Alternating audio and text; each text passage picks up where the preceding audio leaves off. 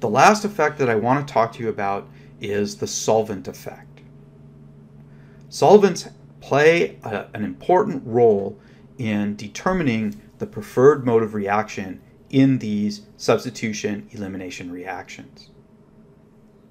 In most cases this year, we will not discuss solvents, although they are a very important component of organic chemistry reactions. The reason for this is that in general, the solvent effects become quite complicated, and really it's much more of an advanced organic chemistry topic. So we're going to stick to the very basics and really only mention solvents when it's absolutely necessary. So if we look at the substrate and a nucleophile in these reactions, these species are going to be surrounded by solvent molecules in a process we call solvation.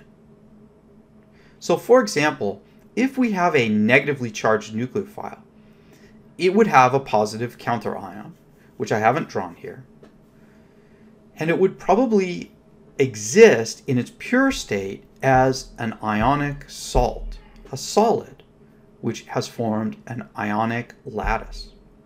In order to get that nucleophile to be able to react with our substrate, we would need to dissolve that ionic salt.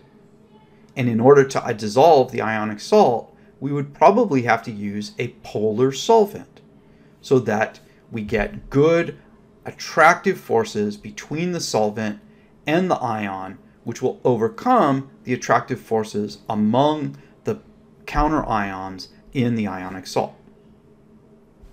So if the nucleophile, for example, has a negative charge, and our polar solvent can be represented this way as sort of some abstract shape with a positive and negative end, that's why it's polar, we would see that when that negative ion breaks apart from the ionic lattice, the solvent would be attracted to it with its positive end, and essentially many solvent molecules would surround that negative ion.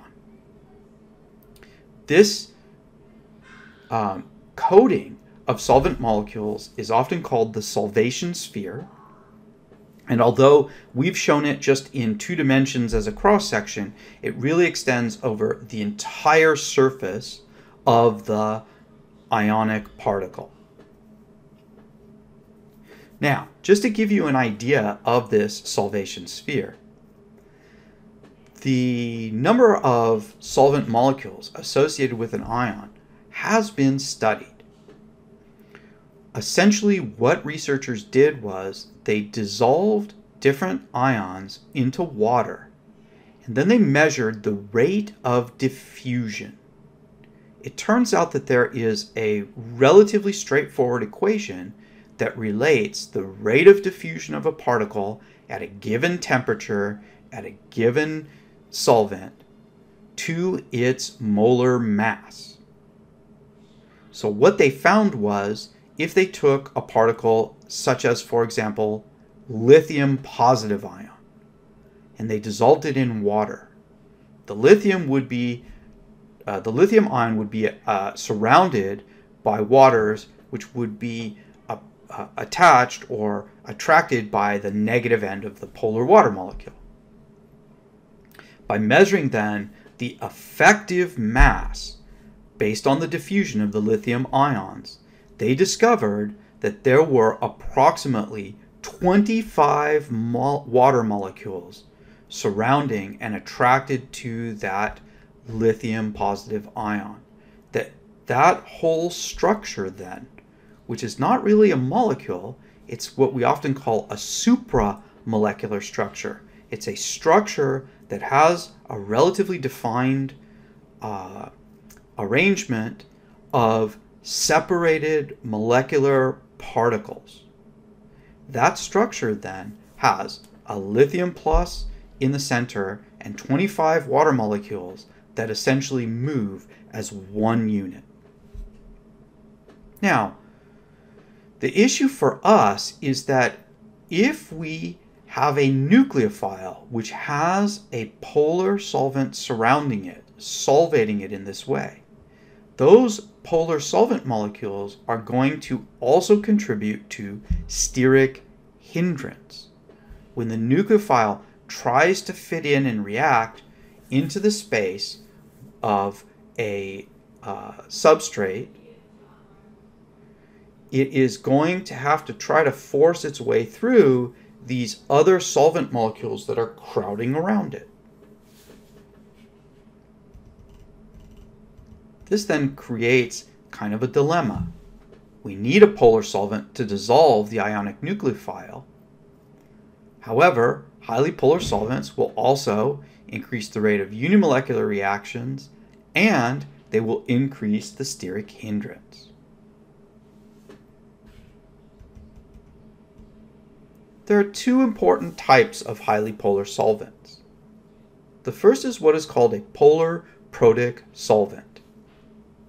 A polar protic solvent are essentially solvents that have hydrogen bond donors. They have a hydrogen attached to an electronegative atom like an oxygen or a nitrogen. That hydrogen has a significant amount of partial positive charge. And if we were put it into a hydrogen bond with a hydrogen bond acceptor, it would form hydrogen bonding. We call them protic solvents because those positively charged hydrogens are essentially reminiscent of hydrogen plus, which is basically a proton. Examples of polar protic solvents include water and alcohols, which are two very common solvents that we use when we need to dissolve ionic substances.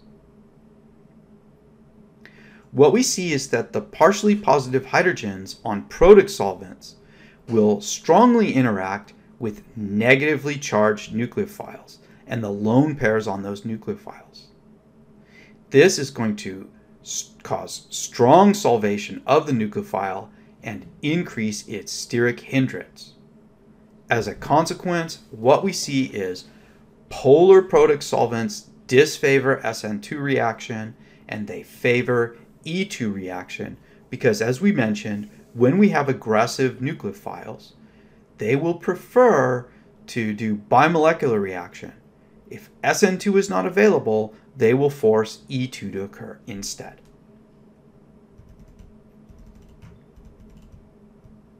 However, scientists have found another type of polar solvent. These are called polar aprotic solvent. Aprotic meaning not having a protic hydrogen. In most cases, they only have hydrogens on carbon atoms. Hydrogens on carbon atoms do not have a significant amount of positive charge, and therefore they will not interact with a negatively charged nucleophile. The other characteristic of polar protic solvents is they have a polar bond of some kind. Very often an oxygen attached to an atom of lower electronegativity. The oxygen will have a negative or partial negative charge, and there will be some other atom in the molecule close to the oxygen that has a positive charge. But the positively charged molecule will have other carbon groups on it that sterically hinder it. Therefore, the polar aprotic solvents will do strong solvation with cations, and they will leave the negative anions unsolvated. We often call these naked anions or naked nucleophiles because they are not covered up with solvent. Some examples of polar aprotic solvents are shown here. One of the most common ones is dimethyl sulfoxide, which is abbreviated DMSO. And we are going to occasionally see this as a solvent in reactions where we are really intending to do SN2 reaction.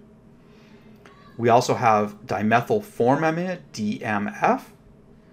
We have acetone. which has this structure. It's a ketone with 2 methyl groups. And then finally, we have this very complicated looking structure.